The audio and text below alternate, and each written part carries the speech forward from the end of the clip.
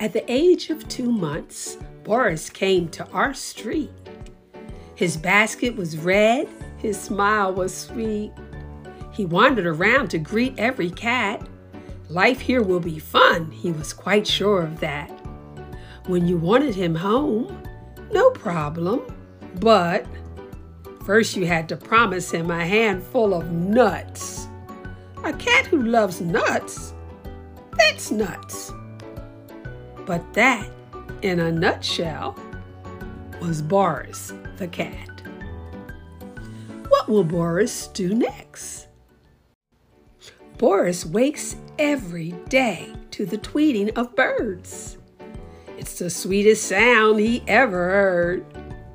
But if Boris were a bird too, he'd rather be a rooster and cock-a-doodle-doo. Boris the cat is the owner of lands. He has 2 houses, 3 parks, and some sand.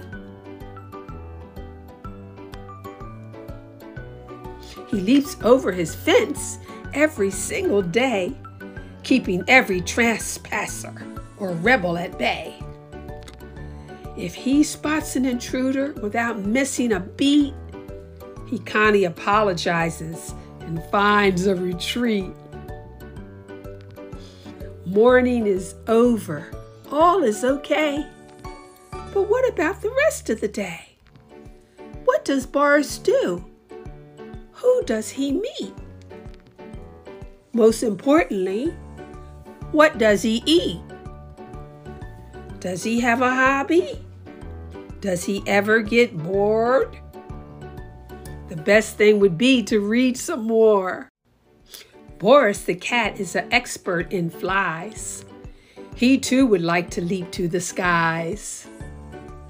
That's why he wants to grow wings of his own. 2 wings at least, one would feel so alone. Ever so carefully, the fly lies in his paw.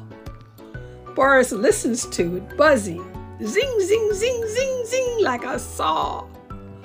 He studies each wing with the utmost patience. His eyes are crossed from sheer concentration. He's almost sure that he figured it out. He knows what flying is all about. He politely says, "Thank you. Nice to meet you. Goodbye." Go on, little fly friend. It's time to fly. Goodbye. Good for Boris. That sounded like fun. Always playing with everyone. Let's read on and see what happens when Boris comes home. Sometimes Boris isn't sure how to open the lock with his key. So instead of coming in through the door, he leaps in through the balcony. All over the room, he leaves a trail of mud and flowers in heaps. But he is too tired to clean it up and happily falls asleep. It's evening now, and there comes his plate. Oh, how sad. What a bore. Grains again? That's what I just ate. It's the same meal I had before. If you were I and I were you, would you want to eat only grains too?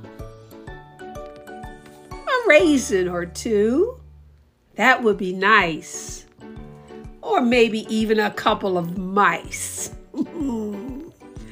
The day is over, and when Boris goes to sleep, he counts 1, 2, 3 fish instead of counting sheep. Good night.